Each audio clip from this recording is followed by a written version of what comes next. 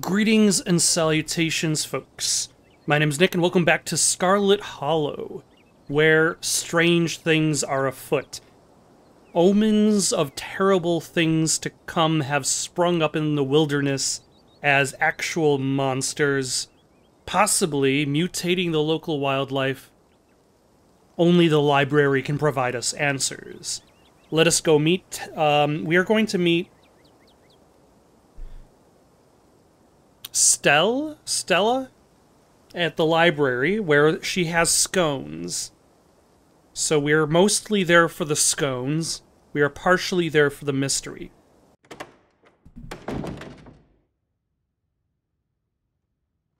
You enter the former town hall. Oh, also I believe, I forget her name. I don't think it's Danica. I could be horribly wrong. You enter the former town hall. What once must have been a stately foyer has since been converted into rows of shelves. Meeting rooms and offices long ago gave way to assorted reference collections and reading areas. And reading adventures. And whatever is going on here. Miners are carrying a steel girder with a man tied to it. And the children are laughing. Stella! Oh hey, you made it. Kanika, not Danica. Kanika.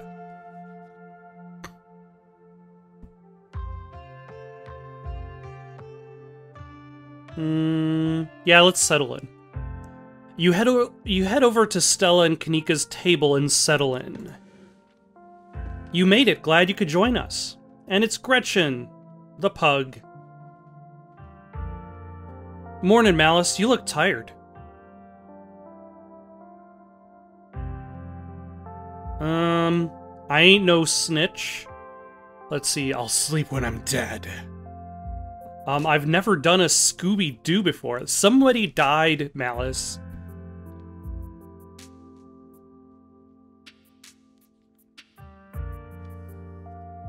Yeah, the estate isn't the easiest place to get a good 8 hours. I never realized houses could get so windy.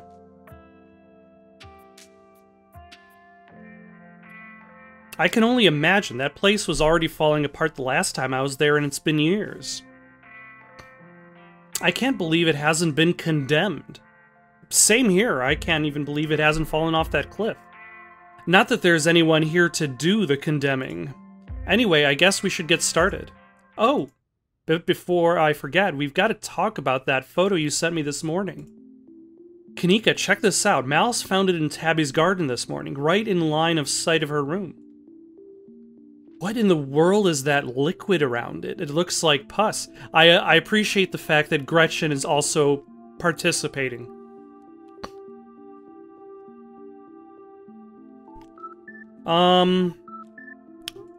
Do you think it's Wayne? That creep who keeps coming around my mom's tea room? He snuck up on us last night and called out Malice by name, and those boot prints match up with the mining getup. Whoa, apparently I missed a lot last night, huh? I wonder if there's any connection between that guy and what happened in the woods last night. I mean, there seems to be some connection, although it's hard to tell at this point if it's a red herring in the storyline. Much like communism is to Clue. Like what? I mean, I don't have anything specific, but we do have that whole prophecy of impending doom angle to explore, and this photo is weird. I can't stop thinking about those splatters on the ground. If he's sick, maybe it's from the creatures you encountered. Hey there, strangers. And literal stranger. Hey, I'm Malice, Tabitha's cousin. I'm in town for the funeral. Oh, I should have known you were a Scarlet. You look so much like Vivian. Not that I knew her very well. I was still a kid when she left. But that Scarlet resemblance, it's strong. I'm Oscar Gutierrez.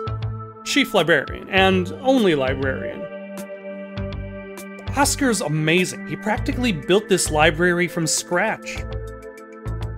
Yeah, I'm a little jealous of what the kids around here got to grow up with. They don't know how good they have it. Hold on a second. Didn't we earlier learn that the library used to be the town hall? So he clearly didn't build it from scratch, unless he also built the town hall and then converted it into a library. So... and also wrote all the books. Back when I was in elementary school, all the library had was a couple shelves of boring books donated by old people. Y'all are too kind, but speaking of kids, have either of you seen Rosalina around town? I don't want to be a helicopter dad, but she didn't come home last night and I wanted to make sure she isn't getting into trouble out there. You know the crowd she hangs around with. She hangs around with adorable pugs, and cryptid hunters, and store clerks. They're good kids at heart. I'm sure they're just up at the old Maxwell place doing teen stuff. I went up there plenty of times in my day, but I'll be sure to keep my eyes peeled.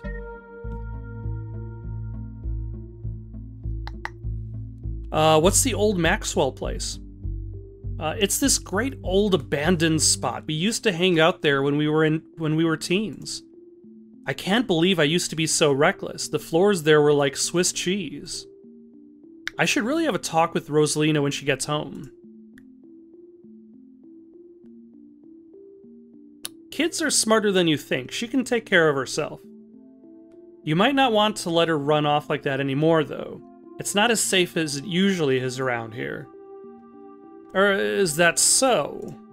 Kanika's right, there's some weird stuff going out in the woods. That's actually why we came in today. Have you heard of it? Creatures called ditchlings. They're a type of cryptid that shows up around places on the brink of disaster. They kind of look like the Pillsbury Doughboy. They kind of look like if the Pillsbury Doughboy was a creepypasta. Would I really make that comparison? More like if the product that you squeezed out of the Pillsbury Doughboy can was then given arms and legs and a mouth. Yes. But not cooked prior to cooking. Kanika's mom told us about them last night after seeing some footage we got in the woods. Ditchlings. Doesn't ring a bell. Dang, worth a shot. Okay, if you were, say, trying to predict a horrible disaster that might befall our town, where would you start looking? Oh, I also appreciate this hand-drawn ditchling here. Well, they say history repeats itself, so I'd probably try and figure out what sort of disasters this region typically falls prey to. Or should I be worried about something? I don't know yet. I'll be right back. Gonna go nab some more books. Behave while I'm gone, Gretchen. Aw, you don't have to worry about her. Stella, you're such a good dog, aren't you, Gretchen? Here, have a biscuit, old gal. Gretchen inhales the soft biscuit, drool leaking from her toothless mouth as she swallows it whole. Now Gretchen's happy. I'm pretty sure Stella's barking up the wrong tree, Oscar. I don't think you have to worry about any horrible calamity befalling this town. But she's right about the weird stuff. There's definitely something unusual going on out in these woods. A man is already dead. Whatever's out there in the woods has been brutalizing the local wildlife. I don't think it's safe. I'm gonna try calling Rosalina again. I'm sure she's fine, really. Rosalina's a smart kid. She knows better than to go around getting into trouble, and we'll make sure to keep our eyes peeled. Thanks, Kanika. And Malice, if you see a 13-year-old girl with a black braid and glasses, would you let her know her dad is worried about her? Oscar anxiously wanders off, phone in hand. Got him. Just grabbed a whole mess of local history books. And now the real reading begins. You could even call this the Dark Souls of reading. Stella sets a massive pile of books on the table and pulls up a chair. All right. Got our snacks, got our source documents, let's get this research party started. This is going to be so much faster with the two of you here to help out. I'll be doing most of my research online. You never know what kind of weird biases the folks writing these books might have. I mean, you could say that for any writing source, really. Whatever you find online might be biased too, you know. Thank you, Stella, for backing me up. Which is why we cross-reference things. Yeah, you're right. It's good to cast a wide net. Guess the books are up to me and Malice. Reading awaits. Reading is for suckers. Alright, let's flip through Veins of Scarlet, a history of the Scarlet Hollow coal mines. Forced into retirement at age 50 due to a war injury for his time in the Indian Wars, exacerbated by his short stint serving as a captain in the Confederacy, Silas Scarlet also lost his eldest two sons to that bloodiest of wars, leaving his third eldest son, Andrew Jackson Scarlet, to take charge of the mine. Under his leadership, the mine prospered, undoubtedly in part due to the growth of the railroad industry. Is this just an actual photograph? And also that. Managed to evade the coal union for decades, making them one of the most profitable mines in the country. Andrew Scarlet built the surrounding town into what it is today, with expensive stone buildings, a bustling main street, and overseeing it all the elegant Scarlet estate that was, until 1889, the largest and finest feat of architecture in the region. Culminating in the tragic collapse of 1918. It was found that Charles Shaw, the co-manager of the mine, had loosened security measures to increase production during World War I, resulting in a fatal collapse and the deaths of over 160 men and boys, some as young as 10. The casualties included Andrew Jackson Scarlet's eldest son, Theodore, who had taken over for his aging father during the bustle of the war. His brother, Enoch V. Scarlet, managed to pull the mine from the brink of ruin, thereby saving the town. Also, that is an adorable bat.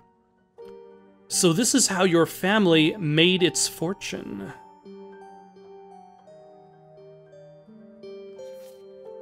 Silas Everett Scarlet was born to Colonel Everett J. Scarlet in 1818, one of 12 siblings. So big family. He grew up in eastern North Carolina during a tumultuous time in the state's history, and not much is known about his life before he joined the Army in 1836. He quickly rose through the ranks, in part due to his father's connections, but also due to a particular ruthlessness for which he received the name Bloody Silas Scarlet. The federal government granted the now Captain Silas a tract of bounty land in exchange for his service in the Indian War, and he settled into the hills of North Carolina in 1841. That land would become Scarlet Hollow. But it started as a simple log cabin built by Silas' own two hands, occupied by his family of 10, Silas, his wife Mary Joseph Scarlet, and their 8 children. Logging business brought many workers and fellow landowners to the hills, but it wasn't until Silas discovered rich seams of coal running underneath the entire region that Scarlet Hollow was really put on the map. He saved what he could and bought the surrounding hillside at a great discount, cleverly hiding what he knew about the land's true value. Thus, he had all the resources to found Scarlet Hollow's now famous coal mine. You're finished with this one. A few entries catch your eye. Tommy knockers. Let's read about the Wampus Cat. Often linked to Cherokee legends, some cite the Wampus Cat as originating with the story of a woman who sought vengeance against a monstrous cat demon for driving her husband mad. She hunted it down by wearing a bobcat mask, tricking tricked it into using its own vile magic on itself, freeing the people of their region from its evil. Others say the creature comes from the story of a woman who wore the pelt of a wildcat to witness forbidden hunting rites. The hunters of her village gathered to perform the rites, and she watched in secret from underneath the cat's pelt, but was soon discovered. For her indiscretion, she was fused with the pelt and transformed into a creature that was neither human nor cat, forced to wander the wilderness alone, feared by all. Her calls are those of great sadness and serve as a warning to anyone who dares go against tradition. Alright, let's learn about the Tommyknockers. Enigmatic cave-dwelling creatures primarily known for causing mischief.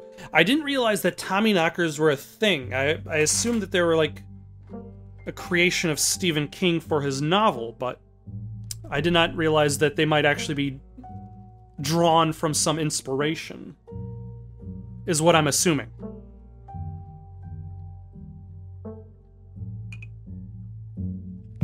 Also, for some reason, I'm drinking tea right now. I have no idea what kind. Tommyknockers originated in Cornish mythology, spreading to the United States when Cornish immigrants began working in Appalachian mines. They're named for the knocking that can be heard from seemingly within the walls before a cave-in. According to some, the knocking serves as a benevolent warning. Others believe that the creatures take stolen hammers to the supports of mines and collapse them on whoever is unfortunate enough to still be inside. They are traditionally thought to be impish, leprechaun-like beings, but some claim they are the spirits of dead miners, forever cursed to haunt their final resting place. And now the Tailipo, a small creature with a long tail and wide yellow eyes. There was a hunter who lived in a tiny cabin in the middle of the woods, all alone with his hunting dog. One night after a particularly bad week of hunting, both their stomachs empty, the hunter spied something out of the corner of his eye. Some small creature had gotten into the cabin through a hole, and before he could even figure out what it was, he'd drawn his gun and fired at the thing, his hunger guiding his actions.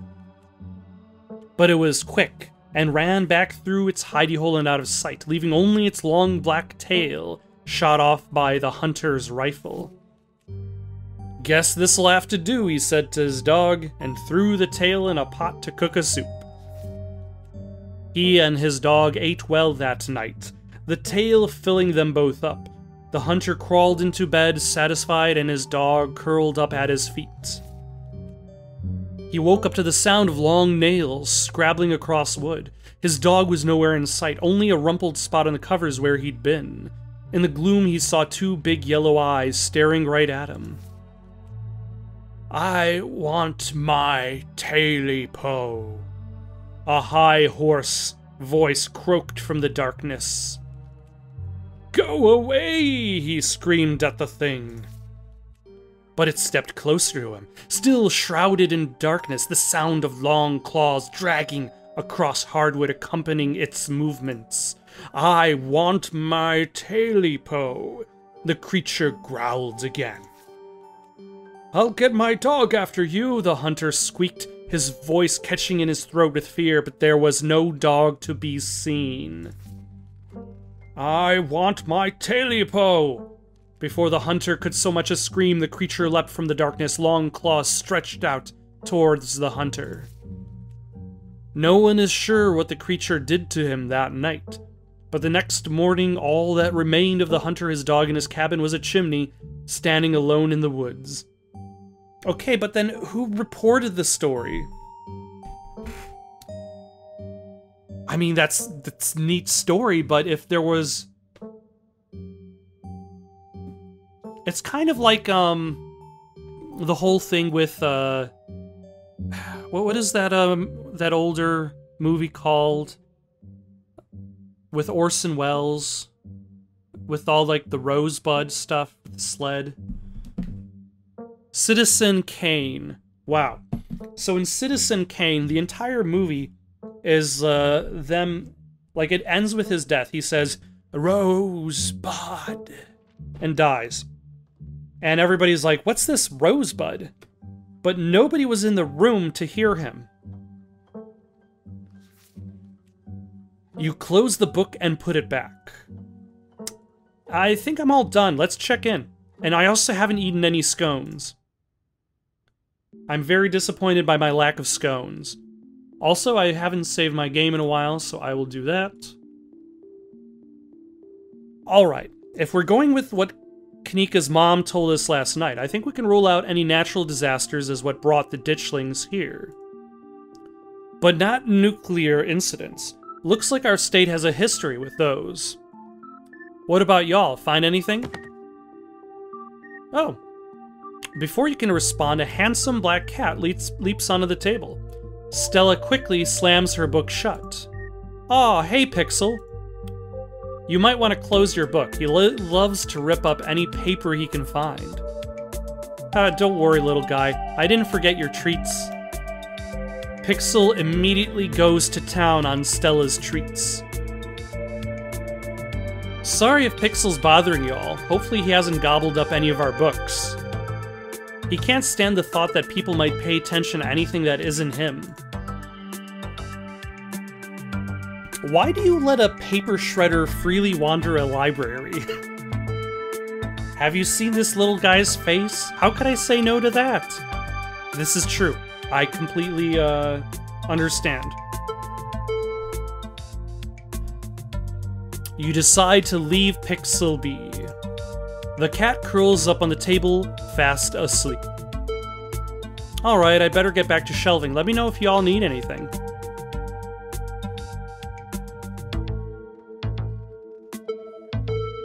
Oh my.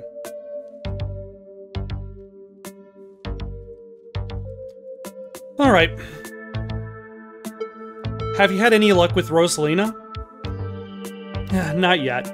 I know a teen would be a handful, but I didn't think it'd happen overnight. I'll probably head out once you're all done and check in on her usual haunts. Stella, what was that you were saying about nuclear incidents? You were talking about that Goldsboro thing, right? Yeah. Apparently in the 60s, a B-52 carrying a live warhead broke up midair and dropped a couple bombs. Ugh. Fascinating bit of history there. The first of the two bombs landed up right after its parachute got caught in a tree. Thankfully, it didn't go off. At the time, the government claimed that the bomb was unarmed, but it later came out that the only thing preventing a detonation was a single electrical switch which failed to trigger on the descent. And 60 years later, the second bomb still hasn't been recovered. Right, its conventional explosive disintegrated in midair, but most of the nuclear material was made unrecoverable by flooding. If I remember correctly, they just buried it and sealed it up. Okay, that seems very problematic.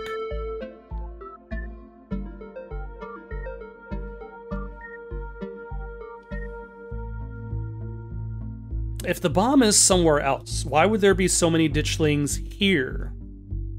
Yeah, Goldsboro is almost 400 miles from here. Not that we should be looking too hard at the disaster angle. Whatever these creatures are, they're biological. Look, you never know with radiation. We actually know quite a bit. It just melts you. It doesn't make monsters. And a 60-year-old bomb isn't going to explode on its own hundreds of miles away and kill us here. You never know. There could always be a whole underground society of bomb-worshipping mutants just waiting to blow it up.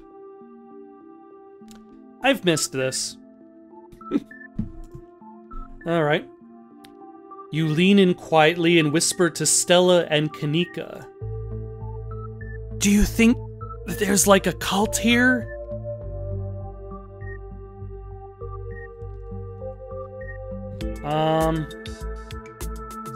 Those cops were awfully suspicious last night. Really weird combination of being dismissive and trying to pin things on me. I don't know, it just feels like a cover-up. Yeah, that was pretty bad, but I'm not sure they really have it in them to be part of a cult. Definitely. I don't think they're capable of putting in the effort. Alright, so about the coal mines here. Kanika visibly shudders. I get cold sweats just thinking about being in a place like that. I feel for the guys who work up there. I would never. I could never. Speak for yourself. I love a good crevasse. What happened after the mine collapse? The book just kind of glosses over that. There was a union for a little bit, but it didn't last. There's not a whole lot written about the past century here. Yeah, the Scarlet Hollow mine isn't exactly the most ethically run business. No offense or anything, I'm sure Tabby runs the mines better than Charles Shaw did. Still hasn't let the union in, though. There's a reason she and I don't talk.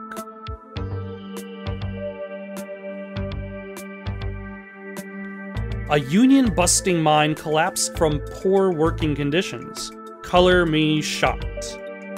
Yeah, it's pretty awful. That's what that sculpture out front is for, commemorating all the men and children who died that day. Every kid in Scarlet Hollow learns about the collapse of 1918. Our teachers love to emphasize how many children they had working down there, probably to try and show us how good we have it or whatever. Low bar, if you ask me. You know, that could be what the ditchlings are warning us about, another collapse. Writing it down on the list of potential disasters. Yeesh, Stella, that's morbid. And besides, it was all Charles Shaw's fault. The labor market is way more strict now, and there's no way you could get away with the kind of safety cutbacks he pulled. Y'all don't actually think the mine is about to collapse, right? Haha, no, I don't think so. Phew, had me worried there for a second. I hate to give Tabitha any credit, but the mine is safer now than it was back then. Still, what a horrible thought. You never know. You guys really seem to have a bone to pick with Charles Shaw. That's what happens when someone directly causes a monumental disaster, especially in a small town like this. People tend to spit whenever they hear your name. He got run out of town on a rail, you know. And that's not a figure of speech. Back then, they actually tied you to a rail and ran you out of town. There's a big mural of it over on the far wall. Oh, okay. So that's what the mural is. That was the picture of the man tied to the steel girder. That was Charles Shaw being directed out of town after he screwed over the town.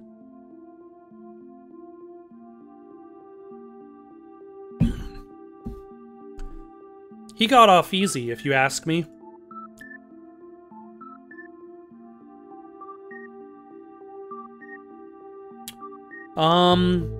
What if there's something toxic in the mines poisoning the town? Wayne seems sick. Honestly, that sounds like one of the most plausible explanations we've had so far. What about the ditchlings? I don't know, maybe there's some sort of parasite down in the mines. Maybe it infected Wayne, and maybe Wayne infected the local wildlife. Huh, yeah, that could work. So, Silas Scarlet. What a revisionist biography. Really glosses over all the war crimes to paint a picture of a self-made man. It's a perfect example of why you should use multiple sources for your research instead of trusting the first thing you read on a subject. I mean, I suppose a real-world example would be Christopher Columbus. It's hard for me to think about Christopher Columbus without immediately thinking in 1492, he sailed the ocean blue. Like these, it's almost like that dog. Ah, jeez, all these references are just gone. Pavlov's dog. Yeah. Yep, dude was a monster. Sorry you're related to him.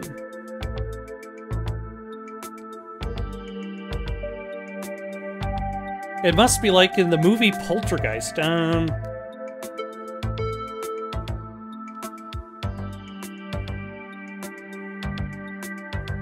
Silas seems like a terrible person, but I don't see what that has to do with bad omens or creatures in the woods. I agree, we're talking about ancient history here. Yeah, we probably have better leads. It never hurts to have historical context. This is important. So, Appalachian folk monsters. Oh yeah. Wampus Cat was about revenge. The Tommyknockers. All of these stories I read were about revenge. Huh, guess it's a popular subject for myths and urban legends. Wampus cats kind of sound like they could be mountain lions, a voice like a woman crying out somewhere between a person-sized and cat-sized. Definitely, they are 100% mountain lions. Kanika, you know there are no mountain lions up here. I thought you were supposed to be a skeptic. But the myths are old, right? Mountain lions didn't go extinct in Appalachians that long ago. Those legends just haven't died off yet. Almost every cryptid can be tracked down to either a hoax or someone getting confused about a perfectly normal animal, sometimes both. Bigfoot, for instance, started as a prank, then folks saw bears walking around on their hind legs and got freaked out, and now here we are. You'll eat those words when I get the first clear footage of a Bigfoot. If you manage that, I will print out a piece of paper that says Bigfoot isn't real and literally eat it. I promise. Really, you shouldn't do that. You should make like a cake that says Bigfoot isn't real and then have a slice. That would probably be better for you. Or maybe carve Bigfoot isn't real into toast. Still better than eating paper. I'm holding you to it. Stella, there was literally a mountain lion in the ditchling nest last night. What? No way. Let me check the footage real quick. Stella pulls out her phone. Well, there aren't any alive ones in these parts.